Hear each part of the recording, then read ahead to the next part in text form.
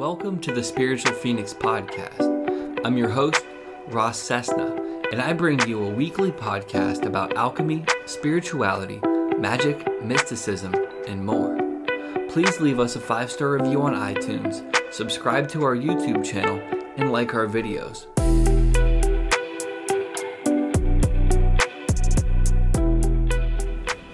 Welcome everybody. We are joined with Shawna Sudyk today. Shawna, how are you doing? I'm doing amazing. It's January in Cleveland, and well, almost January in Cleveland, and I think it's like 50 degrees outside today. So yeah, it's unseasonably warm. I went for a hike yesterday in Brecksville, and it was like super chilly, and then today it's warm. I'm like, where in Brecksville? It was some meetup group. I don't remember the specific location of it.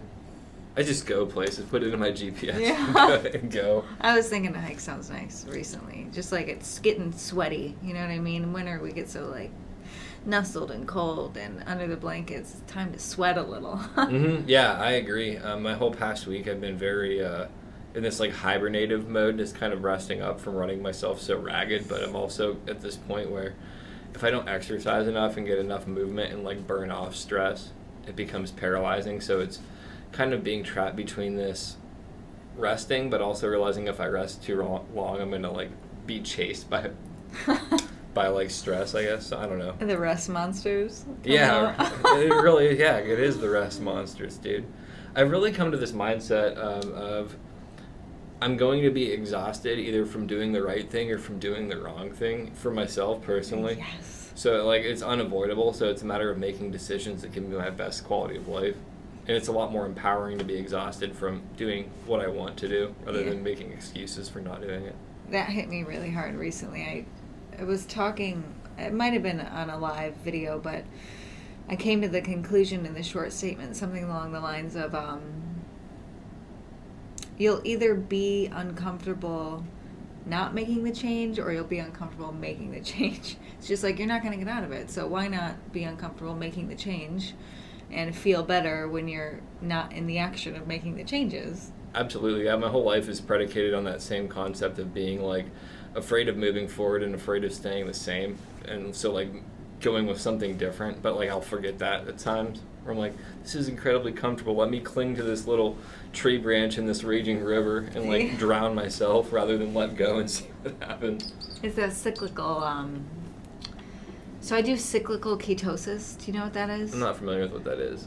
It's just like a lifestyle diet way of eating, and it's a cyclical type of diet to where the simplest put, it's very low natural carb for an extended amount of time, which puts your body in a state of ketosis, which burns fat for fuel instead of needing carbs for fuel. So this is better for the body as a whole, majorly.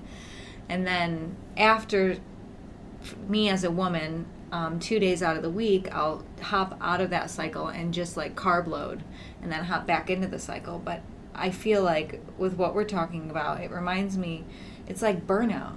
Like you work and work and work and work and you don't give yourself a break to readjust and recalibrate and you just burn out. And so if somebody goes into a state of ketosis for too long, that's going to burn out the body, just like if somebody goes into a work mode or a sleep mode or, you know what I mean? Mm-hmm. It's so, everything is just so cyclical. We might as well work with our rhythms. Absolutely, yeah. Rhythm and like harmony in my life is a big thing. I tried to strive for balance for a very long time, but it's very unnatural to have anything in balance. It's a weird word. And harmony makes so much more sense because it's like all of the different rests and stress points in a song like culminate in harmony. And like if you look at it in a long enough period, there's balance. Like I'm of the mindset that balance is sustained harmony. It's not something achievable in and of itself. It's a byproduct of finding the harmony in your life. So kind of like what you're saying within this cyclical, like honoring the cycle of that over a long enough period of time, it's in balance with itself. Totally. I like the way you put it. It reminds me of like, the image in my head is balance is the bird's eye view of harmony. Absolutely, right? Yeah. You know the yin yang symbol symbolizes an actual moving piece. I didn't know that it symbolized movement, but like conceptualizing it in my mind right now, I could see the movement in it. Yeah, so it moves how you would think that it would move, and then it moves in and out of each other. It's called a torus. And where was I going with this? Oh, you said something about music being harmony. Is that what you said? Yeah, like finding harmony in music. Like it's a lot better to look at your life like a symphony. Yeah. I was listening to, was it Alan Watts, a YouTube one day, just something short, and he was talking about life like music, and I was thinking about how, like, when you listen to an album or you listen to a song, there's always like a lull, and it's the lull is normally right before like the really good part, or the shit song on the album is normally right before the really good song, but all together they make this great story. And it's like, why can't we approach life like music, to where if we're in a quote unquote shit moment, we know that this awesome thing is going to happen, and we get, when that moment comes in music, like when that lull shows up, it almost creates, for me, it almost creates like this excitement, and I was like, ooh, it's about to come. So integrating that in with my daily actions and my emotional stability really helps me to understand that things pass. We're not in our emotions forever. Yeah, understanding that everything's transient and that it's like weather or whatever, and just letting it kind of go through its natural, again, like that cycle of everything. There's always like a season for everything. I like that you mentioned Alan Watts too. He's somebody who's really shifted my paradigm in a large way, and I like it that he approaches stuff in like a very humorous and lively sort of way. Have you ever read any of his books though? I haven't. I have one called The Way of Zen or something along the lines, but no, I haven't read it. I have one of his books, and I started reading it. It's the most atrocious piece of literature I've ever read, and like I'm so disgusted by it. But like I love his lectures. Yeah. He's a horrible person to read. From the one book I've read, from the book that I've read, I would say that he speaks so fluently. Some people are better conversationalists than they are at writing. Yeah. I feel like, and this is coming from somebody who's incredibly pretentious, like myself. Like reading his work is incredibly pretentious and like haughty, and I'm just like, I don't want to read this, dude. Yeah, Alan Watts, I got introduced to him through audio, obviously, and he was so, I remember when it was probably 2011 when I first really started listening to him, and if you guys don't know who he is, would you consider him just a philosopher and a speaker? Yeah, like a Buddhist or Taoist philosopher, but he's very, yeah. We'll go with that. Yeah, it's a good simple term. He explains consciousness in these visual, tactile ways. And when I first started listening to him, I was like, who is this? Who is this freak? Like, who is this guy? What is he talking about? What kind of reality does he live in? And now, listening to him as the time has passed, it's like, man, I resonate a lot with what he says and can understand the language. And I think it's so funny being in any kind of developmental, self-developmental, spiritual work, how it's just a different language. Mm-hmm. Like if you don't know the language, speaking to somebody about it is not going to make sense. It's like you're talking Spanish to them. Yeah, so Alan Watts reminded me of that because he used to seem so crazy, and now I appreciate his thoughts. Yeah, he speaks very symbolically, and I think that makes it very accessible to people in some ways, but you also kind of have to make this cognitive leap from terrestrial world to like his realm of symbolism and like dive into it. But like once you start to digest how he expresses things, it really does make a lot more sense, and you can integrate these very complex concepts in very simple ways, in my experience. Totally. If you like in the context of let's call it a full speech of his, in the beginning and still now, I won't just look at the whole thing and try to understand the whole thing. Mm-hmm. If you're looking at that sentence, let me sit on that sentence while he talks for a second and see if I can differentiate what he's trying to say, and then you pick up another sentence, and then it's just sort of becomes something that's easier to do. And something else just came in my head when you said that. It's gone. I have that effect on people. They're like, oh, but no. So explain who you are, because I always let people explain who they are, because I'll butcher it. All right. My name is Shawna Sudyk, and I'm an emergence coach. So this is like my style of life coaching, although I'm not a huge fan of the term. I work with people specifically who I like to call counterfeit people. And so like counterfeit money, if we think of counterfeit money, it's like, okay, it looks real, it feels right, but there's something kind of off. And if you use the counterfeit money for too much value, or you use it too much, eventually you're going to get yourself in a lot of trouble. Can I swear? Yeah, I swear all the time. You're going to get yourself in a lot of trouble. And so counterfeit people are people who, just like counterfeit money, they're off. They're not themselves. They're not real. They're not authentic. They're made from what they think they should be made out of, but they actually aren't their real thing. So they aren't acting in congruence to what their soul wants. They're living for other people. And most of the time when I work with people, they're finally realizing that they are the common denominator in all the areas of their life that aren't being shown to them the way they wish it was. They're starting to understand their words have power. They're starting to understand their thoughts have power. They're starting to step into spirituality. And so the term emergence for me came through pretty clearly, and it symbolizes that, like, nobody needs a coach. Nobody needs anything. You have everything that you have already, and it's just up to you to take responsibility for letting that emerge from you, rather than looking for outside sources to piece you together. And so it's a funny paradigm, because a lot of coaches will say, well, I'll help you do this, but you really don't need me. And I've been doing it now for about 6 months officially. I have a meetup here in Cleveland called Effective Lifestyle Community that we do workshops and meetups every once in a while. And then I work with clients from all over. I'd say 3 of the main areas that I work with the most are going to be mind, body, personal power, and self-expression. And so I love anything communication. I love words. I love effective and nonviolent communication. And a little bit of my history has a lot to do with all of mind, body, self-expression, and personal power. And I've had a history of, you could say I've had a history of abusive relationships.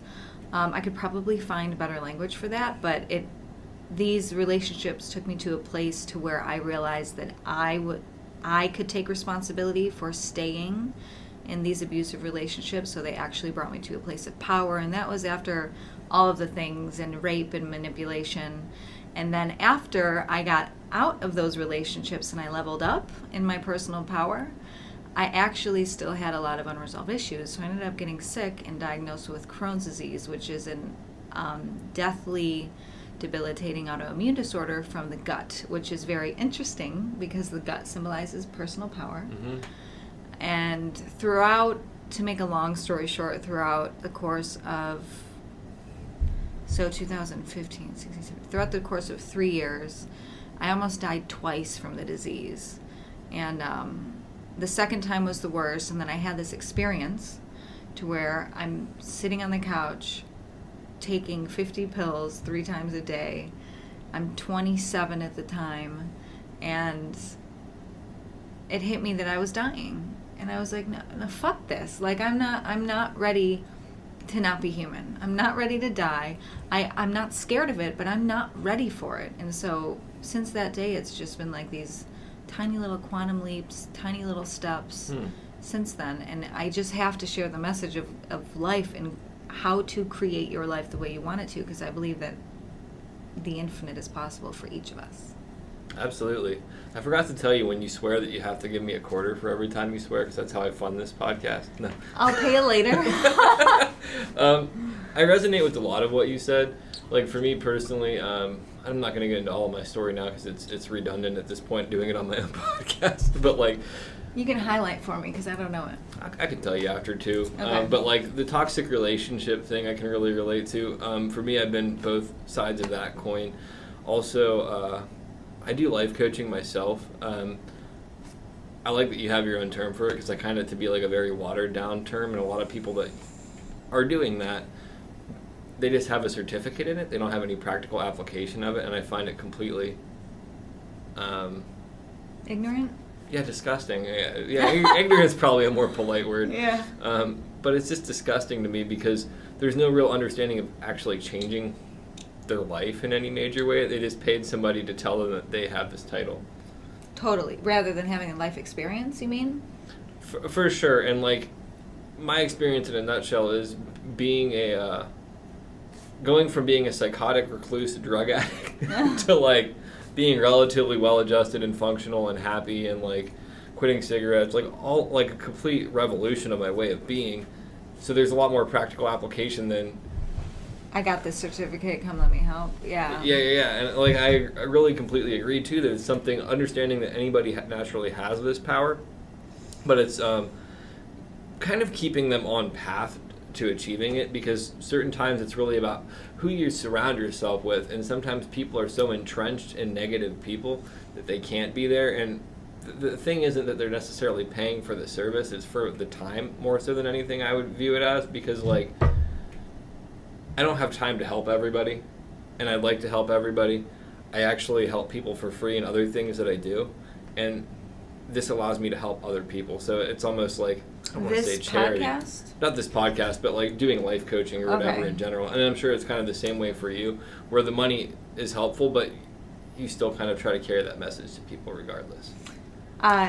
Yes and no, actually. So I found, the meetup, Effective Lifestyle Community, most of those are free. I do have some paid little workshops that I plan on growing. And then as far as spreading the message, and for me that message is possibility. That message is following our soul, following our purpose. And our purpose can look like many different missions, because I think a lot of people get caught up, well, if I say this is my mission, I have to be married to it, and I don't believe that at all. And I find that by me spreading the message, and that's anywhere I go, the message is being spread with my being, right? So it's my intention totally to hold myself and my thoughts and not take part in conversation or hanging out with the people that just don't match. So that is something that I take all the time, and I give it freely, and I love it, and I love giving it, and I love especially when people receive it, right? Because you'll feel like people deflect, and then eventually they'll receive, and you're like, fuck yes, like hell yes to you. 75 cents. No. Yeah. Quotas, please. And I also found that, so I've worked with some higher level coaches, and I've found that when it comes down to money, when it comes down to payment, money is an energy, money is a frequency, it is currency. And so if you come to me and you're having issues with something and you want to change something, and I give you free advice, you are way less probable to actually take that advice and run with it than if you paid me for it. It makes like a commitment on like a deeper level. It's an actual energetic exchange. And what if you paid $5 for advice, or you paid $200 for advice? That's a difference too. So I find the more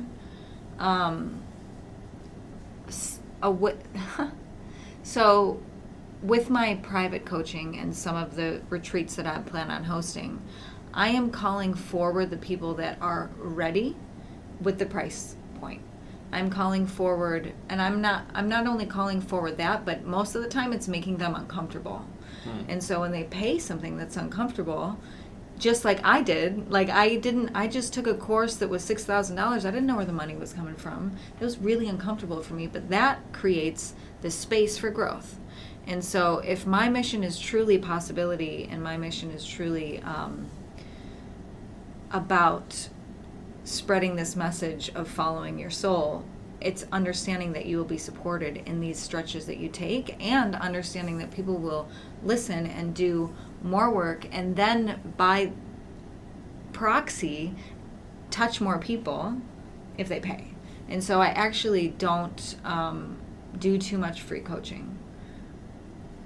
See, here's where I'm going to differ, because if you live that lifestyle and you're embodying it, you are doing free coaching, but it's not directly. Yeah, that's what, it's kind of both. Because, like, in my being, like, I'm not going to not have a conversation, absolutely.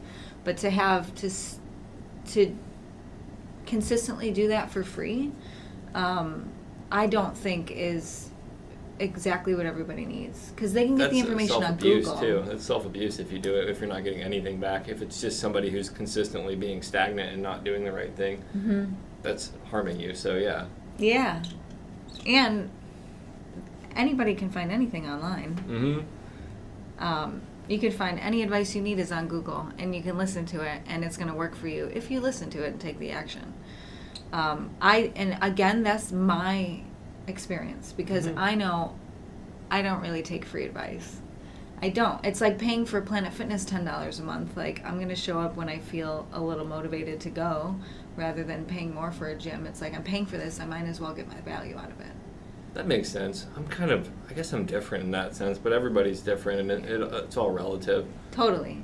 And some people do really well with, some people get free coaching and it changes their life. You know?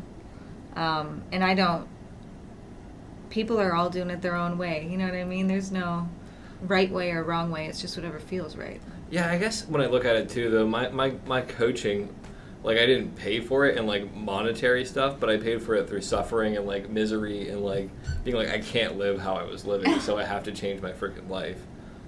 And then it's, like, self-teaching. So, like, and I shouldn't say self-teaching, but getting involved in a 12-step program and, like, having a lot of mentors that gave it back just because they got it that way. So it's similar but different, but at the same time, I can't translate that information to everybody else, so. Translate what information? 12-step recovery, some of the benefits of that, like, I can't translate it to everybody. So I guess that, like, that's where money would come into my whole process of everything, would be having to translate it into more realistic terms for John Q. Public. Right. I totally feel you on the training with suffering, and I'm right there. And that sort of reminds me back to people who are just getting certificates just because they want, a job. And although I believe everybody has the potential and everybody has the knowledge and everybody can tap in, there's still, like, if you are somebody looking for coaching, you want to find somebody that has gone through and gotten 4 steps ahead of where you are. Like, make sure that they know what they're doing, because a lot of them do have life experience. Yeah, everybody has life experience, really. But is it what you want? Yeah. This brings me to the counterfeit people thing. Like, that's like kind of comes back to my mind, because I like how you use that term, and it's definitely something that, like, I feel just using myself as an example, because I'm the best example I have without judging other people. Like, for me, it was like, if I do this, like, am I people-y enough? Am I enough of a person? Like, especially in regards to, like, dating. So if I hit all of these check marks or boxes, that makes me, like, a good person to date, right? And it's, like, completely inorganic, and it's very artificial and robotic. And then, like, going through life, if I have this job, or if I do this, or if I act this way, I should be socially acceptable, or, like, whatever it is. And it's exhausting. Like, what are your experiences with that personally? With feeling like a counterfeit person? Or dealing with them in your life, either or. So I like what you said, especially when it comes down to dating, because it's like there's like a checklist. It's like, oh, okay, I got all of these things on the checklist. What is happening? Why isn't it working? Or with a job, like with anything, they're all pretty much the same, right? For me, so counterfeit people is my translation of people pleasing. Have you heard that term? Yeah, I've lived that term. Yeah. Everybody says that. So people pleasing is just that, and it's not following what you want, it's keeping everybody else happy but yourself. And so I hate the term people pleasing. I don't like it. I do my best not to use it, although it's good people understand the language, so I will. And people pleasing for me, we might have had this conversation shortly. People pleasing for me is another way to say that if you identify as a people pleaser, I'm telling you right now that you identify as a manipulator. And when we look at people pleasing, I like to explain it as a heart-centered manipulation, because you want people to like you. You want people to have a good time. You don't want to hurt anybody's feelings. And the opposite side, the opposite end of that, and maybe this isn't the best term, but we could call it narcissistic. And so this is like a self-centered manipulation, because I want this for me. I want to feel good.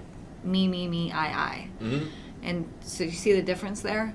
And so the people-pleasing, heart-centered manipulators, a lot of people have a really hard time hearing this, because they're like, what? Like, I'm doing this for them. Like, I'm not a manipulator at all. I'm putting myself last. Like, I just don't want to get yelled at, or whatever the case may be. When we are not speaking our truths, when we are putting ourselves before other people to make them like us, or when we are putting ourselves into suffering to make somebody else feel better, just hear that. So let's talk about putting ourselves into suffering I'm sorry, I'm trying to like look this way. You're fine. To make other people feel better. So I am going to feel bad so Ross feels good. This energetically, we are giving other people permission to do the same thing. So anything that we do gives other people permission to do the same. So if I go out and I make $1 million tomorrow, that's going to give whoever listening the permission and the knowledge to know that they can go do that. And so when we look at the world as energy, we're just getting everything that we're giving, right? It's one of the natural laws. And so if I'm putting myself in a state of disease to please somebody, you better fucking believe that those people are now going to put themselves, or more likely to put themselves, in a place of disease to please somebody else. So really, you're not making them happy. You're just giving them their permission to not speak their truth. And when it comes down to faking how we are and who we be and what we say for people to like us, we are not showing our true selves. And so if I, again, fake about my interests and my likes and my values to Ross, he doesn't like me. Or if I don't... I don't like you? Maybe I don't. Sorry. Did I explain that already? No, I completely get it. No, I completely get it. Yeah, fuck you. You got like $1.25. Like, so they just slip. I get in the zone. This really is challenging to hear, but so needed to hear, especially when it comes to loved ones and family. Because if you are pleasing your family to get them to like you, your parents, your children, your grandparents, I don't care who it is, they don't love you. Like, don't you want to give them a chance to love who you are? And let's say that you speak your truth. You say you talk responsibly, right? We're not blaming. If we speak responsibly and we talk our soul about what's on our soul and we follow our mission, and this doesn't align with the people around us, and those connections break, yeah, that might be painful. You might get to go through a process there, and that is breaking, so you'll have people show up in your space that are going to love you deeper and love you more and understand you better. And so to bring this back around, counterfeit people is just that, because after a while you're going to get in some deep shit if you keep being a counterfeit person, and it will come back just like it did for me with disease. And if I could go very deep here, I don't want to call it graphic, but it has to do with some sexual abuse, so I wouldn't say this is family friendly. But I look back on memories once I started doing this work, and I didn't notice it at the time, but I was my first long-term boyfriend. I was 19. We had been dating. And through some events, something happened, and one night a rape happened, and he raped me. So without getting into the details, it wasn't anything super violent.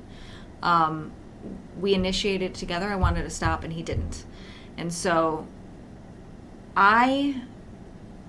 about 3 years ago, maybe less, looking back, and I'm redefining my history to sort of give me this permission to move into my future. And I'm looking back at this moment, and we were at his house.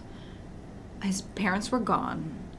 And it was this moment of, okay, this is going to be really romantic. I'm doing this. We've been together for however long. And then this man, my boyfriend, the only person in the house, rapes me. And I get up. It gets over with. And then I get up. I go to the bathroom. I'm trying to understand what's happening. I compose myself. I stop crying. I'm shaking. I stop shaking the best I can. I walk out of the bathroom, and he's in the bedroom. And I sit down next to him on the bed, and he says some things. He was feeling guilty already, and he just did that. I just had that experience, and I stayed to console him. And I didn't leave to save my space. I didn't cry. I consoled him. I like take people pleasing to the highest level that you can imagine it, and that was me. And what that led me to other sexual abuse, that led me to other manipulation, that led me to a lot down the next few years, which eventually led me to disease. I have no doubt about it. It's because I wasn't holding and standing in the power that I now know that I do have. And I just looked, and it was 111 on the screen. It's a cool synchronicity to have, and like releasing that and kind of accepting it, and like allowing yourself to experience and share with other people, because I know that the more I share about the difficult times in my life, the easier they become for me to like live through, and the more that it helps other people as well, because there's somebody who will identify with it. Yeah, it's real life stuff rather than kind of plastering over it and like acting like it never happened or just forget about it. It allows you to live your story, and it makes you less of a counterfeit person. It makes you more the real you. Yeah, because it's a real experience. Would you agree with the way that I described counterfeit person to people pleasing? Does that make sense? Would you agree with that? How they're synonymous almost, or what? Yeah, my explanation. No, I definitely, I've experienced that, and for me, like you talked about it being relative to family and stuff like that, or like those are some of the people that we kind of do it to the most. In my experience, I was taught to people please by family at an early age, so it kind of goes into like the perpetuation of it. And then now that like I've really worked on kind of separating from that mindset, I have a lot more like genuine experiences with people, but there's a lot of people in my life that still live in that paradigm, and it's very creates a lot of conflict, because the more you set up boundaries for people that are used to trampling over your boundaries, the more they're kind of kicking and screaming, and it's frustrating, and it's uncomfortable at times to really understand that sometimes me establishing my boundaries and being taught that I was wrong for doing so when I was younger, and like wrong for establishing a boundary. You're like sometimes in my own personal life, I was told that like that was bad behavior, I was being bad, or I was being this or being that, or like shouldn't be angry even though I'm angry. Yeah. And then looking at that and how much it fractured my personality and sent me on into mental illness and into addiction and into all of these different circumstances, and not blaming other people for it, like taking responsibility for it, because I have to take responsibility for all the stuff that I could control in my life. And for me, like, I could control how I responded to that situation, because victim mentality doesn't serve anybody. But like understanding my role in that, but also understanding that now that I have awareness of it, I have the ability to change it.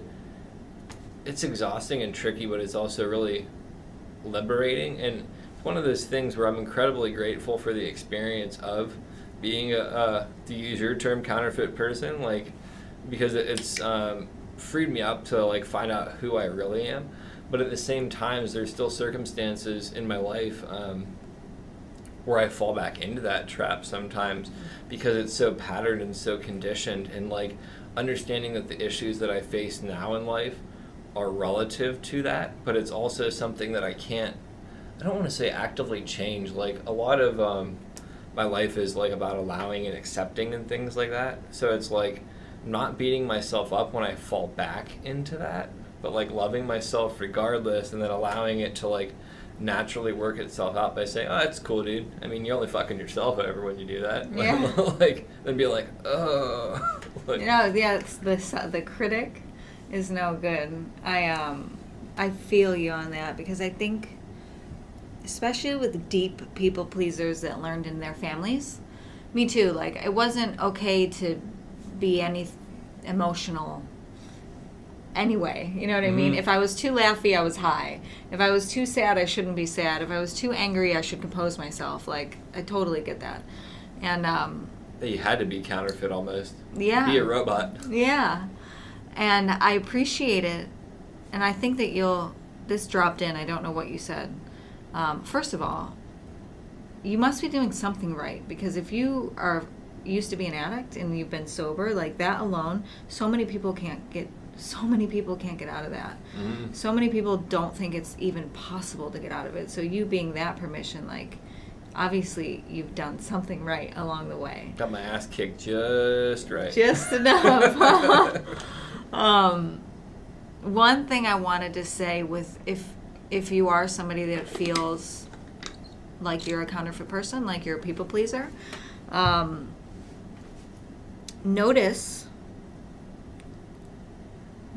when you want to manipulate the situation for your or somebody else's benefit, and it's not true. Just notice. And one of the really cool things that I found and that I really enjoy and I'm diving into more and more every year is that this mind-body. So a lot of people call it the mind-body connection. And as much as that is kind of true, it's not, because they are one, they are synonymous.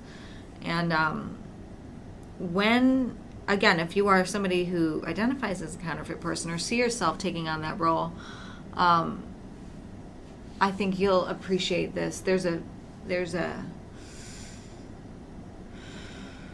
feeling in the body when we are not being authentic.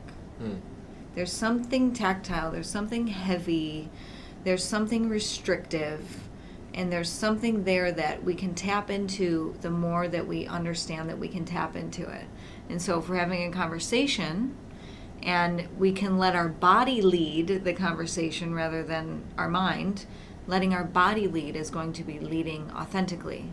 Now that's under the context of speaking responsibly and not letting my body lead me into like blaming you or blaming somebody else or hitting, you know what I mean? We have urges, like we can not flow with those urges, but the wisdom of the body to me, like moving forward in my life and moving towards my purpose and getting more clarity on that, it's all come back to the body. Because I know what the body felt like with heavy disease, and so maybe I have a really good reference point there.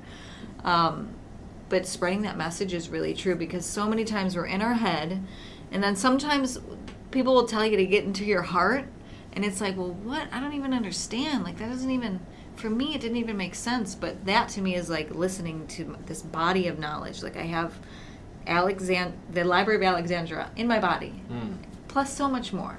And we can tap into that at any time. And so when you're leading in a conversation and you want to be authentic and it's still uncomfortable, like, just start to learn to breathe and just stop for a second and listen to what feels light rather than what feels heavy. Does that make sense? No, that's really, really good advice. And I'm going to respond to that. But first, I just want to take a quick break, and we'll dive right back in. Okay. Are you facing questions with no answers or seeking an escape from persistent problems? Then enlist the Oracle at Mushin. The Oracle at Mushin provides high-quality tarot and life coaching services at affordable prices. Quickly and easily book online with the link in our description. Our listeners get a 10% discount off the Oracle at Mushin's already low prices. Use code OFF10. That's OFF10. Seek the solution today. All right, we are back. So to kind of respond about like the body feel of everything and conversing from the body more so than the mind, like I can definitely relate to the body feel because there's a different transition of kind of living in like what people would call the Tao, like living in that Tao centeredness of of clarity, or like the Zen state of mind where you're just living purely, I guess, and not kind of up in your anxiety and in your worry space. I don't know why I came out like in your worry space, but like not living there. My body feels vastly different, and it's largely because of eating differently, like just completely changing my paradigm. Diet is diet is real. But like there is this sense of when you're speaking from the heart, body language is different, everything's different. I notice for me, like if I'm like trying to say what people want to hear, I'm restricted. I'm like in like closing myself off. I'm like consciously exhibiting signs of not wanting to do that, and I feel differently. One of the things that you said there that I want to bring, like I want to touch on, is you kind of talked about the body-mind connection. Have you ever heard of the fact that consciousness is outside of us, though? Or not the fact, but the concept that consciousness is outside of us? Yeah, like not consciousness isn't in the mind. Yeah, like non-local consciousness. Yeah, so it's like, is it? I mean, I definitely know that it impacts us, but... Consciousness? Yeah. Consciousness certainly impacts us, but is it really a part of the body? So the image that came to my head is the body. So I'm reading this book right now called Science of Mind. Mm-hmm. It's by Ernest Holmes. Do you know it? No, I'm just saying. I'm just like. It's one of the original books on that. It was written in the 80s, maybe.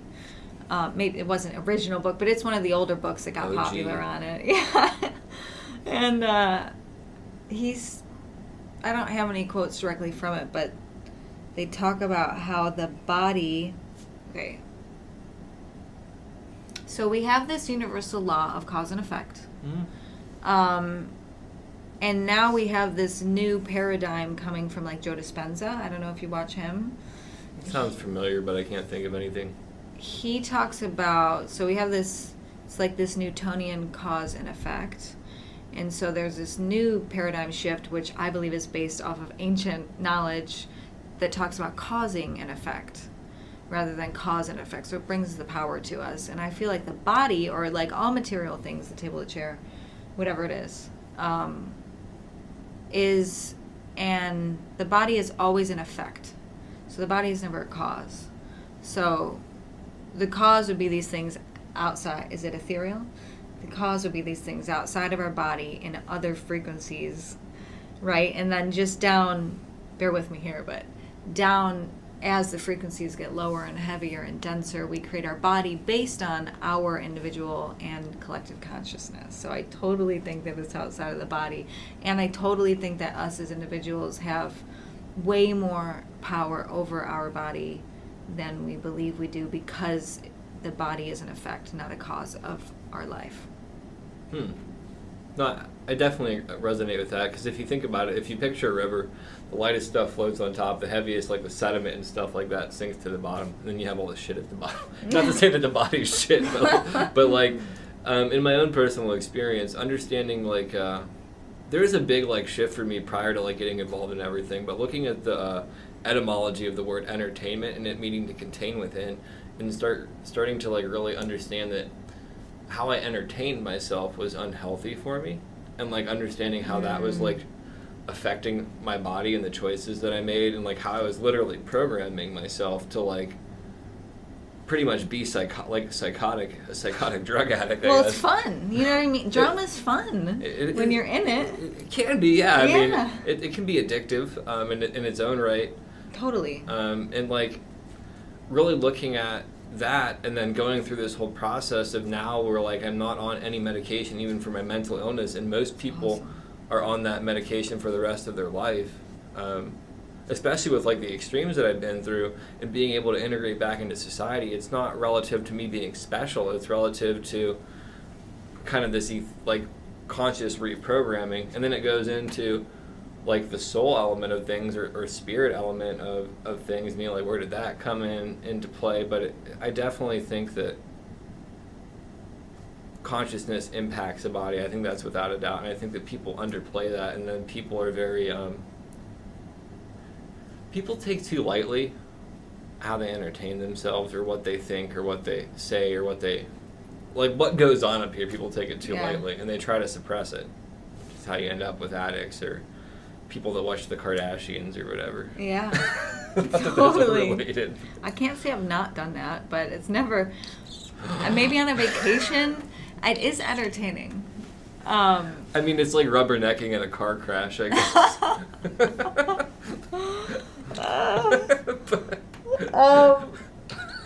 Let me try to merge out of that. You can just move on, act like I didn't say. That happens a lot when I talk to people. Oh, there was something you said. Entertainment. You were talking about entertainment, and then you were talking about what people say. So one thing that came up was, I think that consciousness, wherever it is, it's in the brain or if it's outside of us, I think that it communicates through, it does filter through, it filters through the brain, right? So our neural connections. It's like a wireless receiver. It's like the remote control of a remote control car or whatever. Okay. So if you imagine, you know the Pink Floyd album cover? Which one? I'm sorry. Dark Side of the Moon? With the with prism? the refractory thing. Yeah. Prism, yeah, that's what it's called, like you said. The refractory. Funny, because you said that, and I was like, oh, that sounds smarter than my word. No, yours is actually the right word. I'm just like talking about the concept. The prism, so you can call consciousness whatever the hell you want to call it. You can call it God, source, consciousness, wisdom, ancestors, like whatever your belief is. And that, let's just imagine for a moment that that thing is white light. Mm-hmm. And white light is and can be everywhere. So that white light holding all the information, all of the knowledge, all of the personalities, all of the love, all of it all. And then we have a human.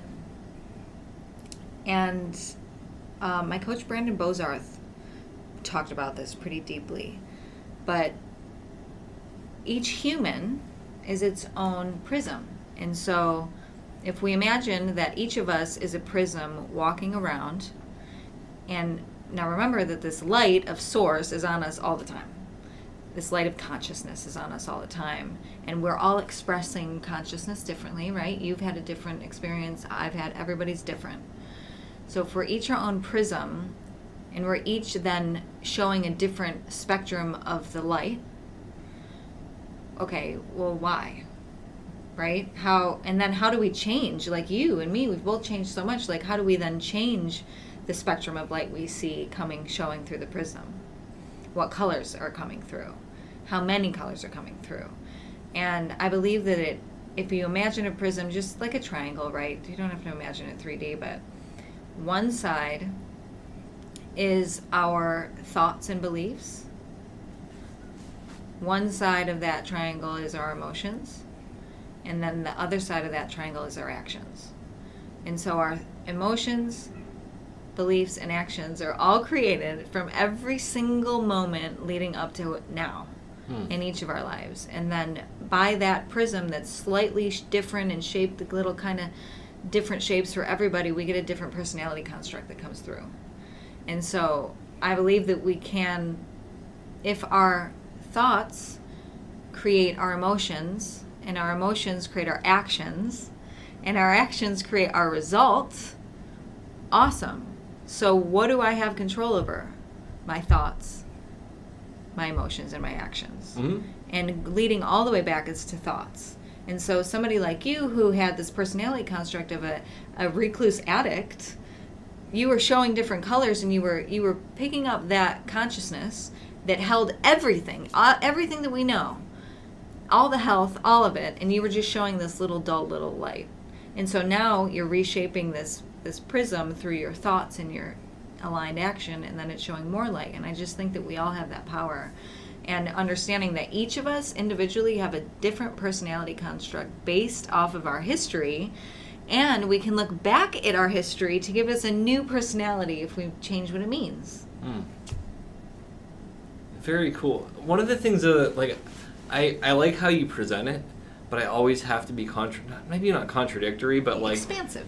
Yeah, I view it more so like, I like the prism analogy. I think that's a really cool way to look at it, but maybe it's more like washing it off and making it more clear than it is like reshaping it, because I'm largely the same person I was before I kind of obstructed it with contradictory behavior to how I wanted to, based upon kind of being this counterfeit person. Like, let me try to shine my light this way because this is how I think it's supposed to look, but then not knowing how to do it that way because I'm not made to shine that light. So then I'm like getting all fucked up. Like, in like a prism sense and in a real life sense. Yeah. And then I'm like, I don't know what's going on. Like, I didn't do this shit. And then I fall into like the victim mentality of it because I did, but I didn't. But then it's like kind of this whole concept of washing it away so it can be how it's supposed to be, how it originally was before life happened. I also want to touch on the fact that you said kind of thought creates action. I think that that's true for a certain point, but also there's like this, what's the word I'm looking for? Reverberation, where if your action isn't creating your thought or feeding into it, it's not sustainable. So like in regards to recovery, if I just say I want to quit getting high, right? But I don't put any action into changing my life to not getting high, then I'm probably going to get high again. But like if I use that thought to create the action to stabilize that thought, so it's like this feedback loop, and it kind of goes back into like that tension and release of like this center point of duality, or like whatever the fuck you want to call it. But I think it's like a mixture of both things. Absolutely. Like, I'm so glad you brought that up. I'm so glad, because so many people get caught. They're like, well, I don't want to go to the gym, or I don't want to, so many people come back to that, and they're like, well, I can't change my thoughts. I'm having trouble changing my thoughts. It's, okay, well, you get to take action, because action will change it. Action breeds confidence, and then action will change thought. I totally agree, and I thank you so much for bringing that up, because I tend to forget to place that into that conversation, and it's so true, because we have way more control. Like, we are not our thoughts. We aren't them. They don't define us, and our actions we can. So with urges, let's talk like being an addict. There's this urge to do this thing that your values really don't want you to do, but your habits are there and you want to. And a lot of people, whether it comes to lifestyle change in like food, or starting a new business, or whatever the new next level for you is, there's urges that show up to the old paradigm of who we used to be. And it reminds me, like, have you ever had the urge to punch somebody in the face? I'm sure I have. I can't recall it because I don't want to sound very noble, but never, good sir. You don't punch him in the face, though, right? Yeah, I don't think I have. Not normally. I can either confirm or deny this. No. We don't. Like, I have urges to scream. I have urges to punch people in the face. I have urges to like honk my horn, crash my car, punch the wall. We don't do it because of our why and our values. And when it comes to the conversation around, well, I've never done it before, or like, shit, how long were you an addict? From like 12 until I was 32. 20 years? Yeah, about, yeah. Like, shit, I've been an addict for 20 years. Like, I've never been sober. I don't know how to be. Or I've never ate healthy or cooked. Or I've never started a business. Or I've never done whatever, made a website. Like, I can't do it because I've never done it. You know, how many times we hear that? They think they don't know. And it popped in, like, 2 days ago, actually. It popped in to me. And it's like, okay, well, do you believe that you're going to die? And I don't mean esoterically, I just mean as a human. Do you believe that you're going to die? Yeah, I'm about to like wax blah, blah, blah. No, I'm pretty sure that's supported scientifically. I don't have all the evidence to prove that I will. Yeah. but I'm pretty sure. Like I would bet on it. Yeah, and most people they know they're going to die. Because they've seen other people die, right? Yeah, I gave you a really weird answer. No, it's good. I'd probably answer the same way. Technically. So if you know, anybody, you listening, me, you know you're going to die. But wait a minute. You've never died before. So how do you know you're going to die? Because you see other people doing it. Like, oh, you've never changed your life before? Like, okay, boo-hoo for a second, and then go look at the millions of other people that have done it. Because that excuse is such bullshit, and I'm so tired of hearing it. Because it's so easy for us to find evidence. We believe we're going to die because we see evidence of it. I've never died. Like, I can't say anything about it other than the fact that I know I am because I see it. And whatever lays on that other side, if it's not death, like, I'll know then. But as a human, this body will perish. Just to play devil's advocate real quick, I'm sorry I'm going to bust up this, but, like, which you are you referring to? Tangible body? Tangible human body. Okay. Yeah. All right. Yeah, that other stuff is, that could be a whole other conversation, I think. For sure. No, I see your point, though. It's like people want evidence, but the evidence is all around, so it's really just kind of being attracted to a self-limiting belief of not me and selling themselves short, really. Yeah. Or saying it's too hard or it's too difficult or I don't know how. And it's like, I'm pretty sure you didn't know how to fuck up your life like you did when you were a kid, but like you did a pretty good job of managing that. I'm really good at getting Crohn's disease. I can do that. Right. Yeah, right. I'm good at like ending up in psych wards. I didn't know how to do that before, but like I managed like very intuitively. That's so funny. So how do you think now how long have you been sober?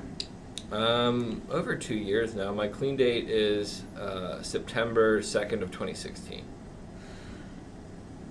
So you said September? Yeah. Okay. Looking back at your life as an addict, what can you think about that you now as yourself? I mean, I guess everything really. Like, what can I thank them for? Yeah, the biggest lessons, the biggest. Obviously, that happened to you because you had a certain lesson to learn.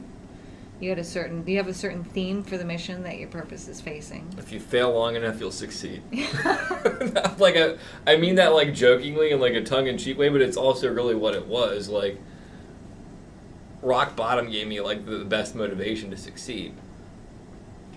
So really, yeah, fail long enough and you'll succeed by default because probability is in your favor.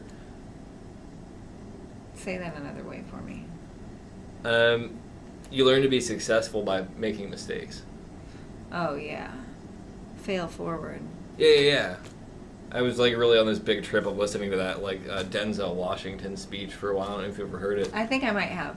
Yeah, he talks largely about that, but he talks about how like if you don't fail, you're not even trying, and failure is like the prerequisite for success and all this stuff. And like looking back holistically, I learned so much from that experience. I'm not one of those people that's like, I fucking hate drugs. I fucking love drugs. I'm just really bad at doing drugs. And it's like, that experience was really uncomfortable, but I also have a lot of experience from that can help a lot of other people. Like being psychotic, it was really unpleasant, but I wouldn't change that for the world. First off, it's like, I'm going to write a whole bunch of really good sci-fi books eventually. Secondly, like, most people don't ever get to talk about being completely crazy and then like having their mind pieced back together because they're either too ashamed to talk about it or like it's just uncomfortable and they don't want to relive it because they fall back into fear. So like all of those different components make me who I am, and that's one of the things I hate about the New Age movement, which there's a lot of them. One of them though is like stop living your story or whatever, like let go of your story. Yeah. And I understand that maybe I'm misinterpreting what they mean by that, but for me, I'm like, dude, my story made me who I am, and it's not about stop telling it. It's about, like, understanding it with a different perspective and looking at it from a higher vantage point. Yeah, that used to bug me, too, and I don't think now... in my perception, I don't think that they want us to stop telling our story, but telling it from a powerful place. like telling it from empowerment, because it goes again to like energy. If we tell our story as a place of victim, other people are going to identify and they'll be like, oh, I can't trust men either. Oh, I can't control myself either. Oh, I'm a lush too.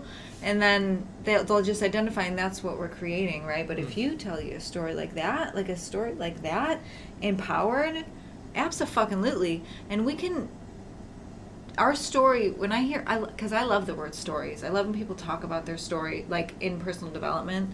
That's one of my favorite things to talk about, because we're speaking right now into our story. Mm-hmm.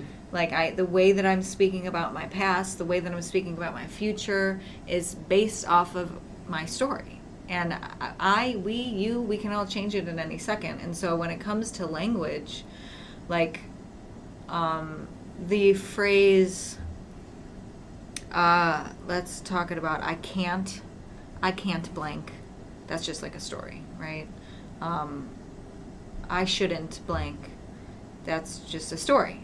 Just goes back like I can't build a website, or I can't trust men. Let's say I can't trust men. Me neither. I'm not good in relationships.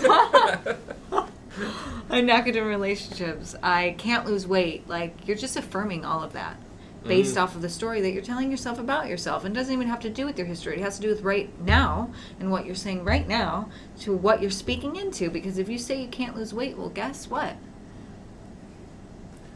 Let me ask you this, though, again, to play devil's advocate. So you're about not being counterfeit, and this is one of the issues that I have with like the New Age thing, where they tell you to like change your language in those aspects. Mm-hmm. But if you really believe that, don't you have to be honest with it and say it? And doesn't that lead to the transformation, though, too?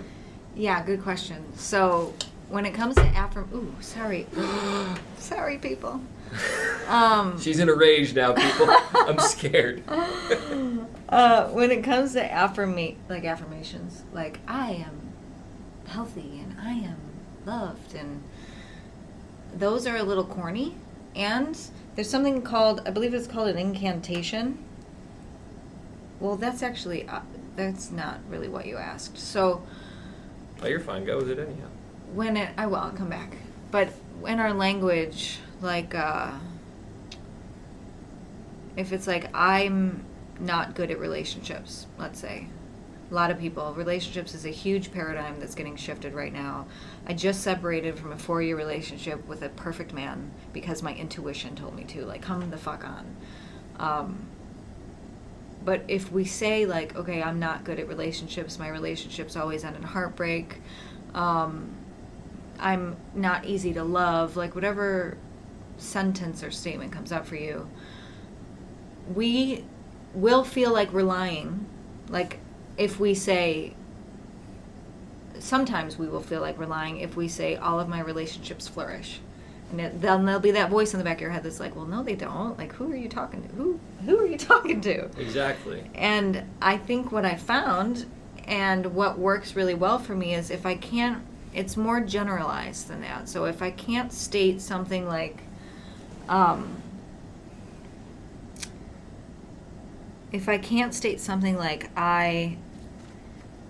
of my relationships flourish, right?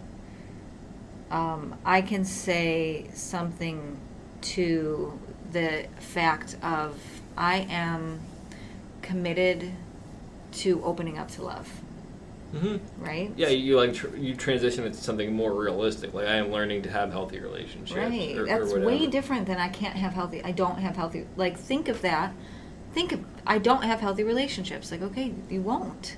Or if I'm learning to have healthy relationships, am I committed to speaking my truth, or I'm learning how, it's so different, and our words is like, language is like my thing, and words are so quickly overlooked, they're so quickly drawn as these bullets, and when we think about creating our reality, like creating our life, creating what our outside looks like, not to neglect the inside, but creating what our life looks like. The words that we speak, the minute they roll off of our mouth are frequency. You can feel it. Put your hand up to your mouth. Like you're creating your reality through the words you speak. And so it's really important for us all to take radical responsibility. And when the limiting words come up, like can't, shouldn't, have to, like, you don't have to do anything. The only thing you have to do is drink water. You get to do these things. You want to do these things. And I know that sometimes it's really challenging to say that you want to do something, but when we take a bird's eye view, like, I changed my diet took a full 180. Just like you love drugs, I love fast food. I love Twizzlers. Me too. Like, and shit. drugs. No. Yeah. And toxic relationships. Yeah. Oh, totally. Oh, those are my jams. Switching a diet around. It's like, okay, there's this healthy food here. Do I want to eat it? Absolutely not. In this moment, I do not want to eat this food, right? This is what I'm telling myself. And am I eating it anyways? Yeah, I'm eating it anyways. So why am I eating it? Well, because I want that. I want that life. I want that body. I want that health. Okay, so I want to eat this. Like, sometimes it's not gonna... Sometimes we can still speak into the mission, and we can still speak into our values, and it's gonna feel kind of off, but you'll know it's right when it also feels kind of empowering. I think that definitely adds clarity to it. So it kind of, that falls in the middle of everything too, though. I feel like it's like a center point, because there is some things that are incredibly hokey. Like, I've heard people say, like, I have to say I am healed in the positive, even though, like, their left arm is falling off or whatever. And it's like, dude, no, you're not. Like, you're bleeding everywhere. It's like you're not healed. And I think that can be kind of a dangerous aspect of the New Age movement, to where people avoid telling the truth rather than speaking what they want or what they're working towards or what they're trying to create. Right. It'd be like me telling you, like, yeah, I'm a millionaire. Mm-hmm. You know, with $1,000 in the bank. It's like, oh, okay. Yeah, it's like a misunderstanding of law of attraction and abracadabra and all of that kind of concept. I think that somebody asked a question on social media about Eastern and Western philosophy, and it's the pairing, man. It's like the pairing of that masculine, divine masculine and divine feminine. It's not just all about the mind, it's not just all about our thoughts, and it's not just all about our body, and it's not just all about materialistic. Mm-hmm. But it's like, so it's pairing it. It is the harmonics between the two. Yeah, it's like the alchemical wedding or the sacred union that's like in all these traditions. It's like the metaphor for that. It really is combining all of these two parts of things and then having it be something greater than the sum of the parts. Totally.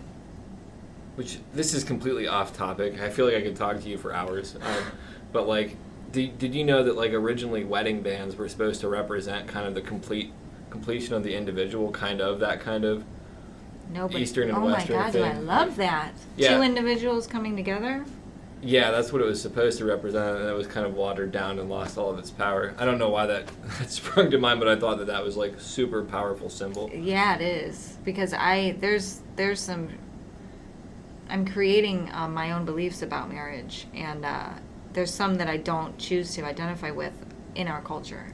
And so that is, and I've always thought of it like the best kind of interdependent relationship rather than an independent or codependent is like these two beings who can fill their own cup and then water each other with that overflow. It's just like that. I wish they could see what my fingers are doing. What is this called? Oh, I don't know, but yeah, it's like the circles meeting in the middle. You know, it's like you can't. Yeah, overlapping. Yeah, you gotta love yourself first. That's so good. That's so good, and I think even before like marriage, not even considered. Like before anything, it's you loving you, and that's your history, that's your future, that's your quirks, that's like everything. Mm-hmm. Yeah. So. I don't want to hold you hostage here all day. I feel like we'll have to do like a second interview maybe and touch on more stuff sometime. Like that would be great.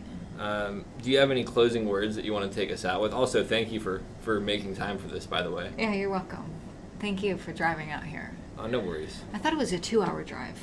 It will be round trip, just to make you feel guilty for no reason. Last words. Let me think.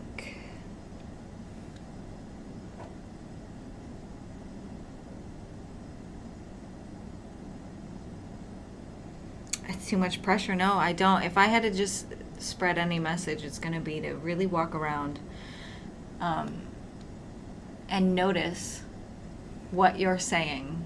Record yourself. Just hit record, talk to yourself for 10 minutes, play it back, and notice how you're getting exactly what the fuck you're talking about and how you get to shift it.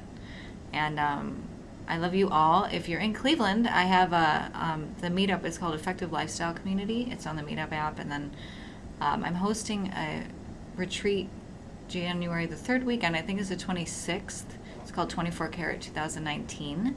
I just posted that up on Facebook, and so I'd love to see you guys there. There's going to be a cacao ceremony. We're going to do a releasing ritual. I have my friend Allie Wilkins, who is an abundance coach from LA. She's going to hop online and do a quick little abundance tuning session with us, plus a couple other cool things.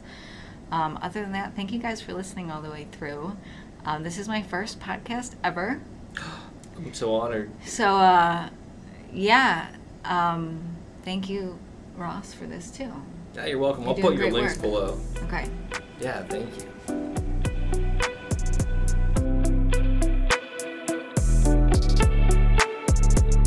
Thanks for listening. Please visit the links in the description below. You can support this podcast through PayPal, Patreon, Venmo, Anchor, or through our shop and services.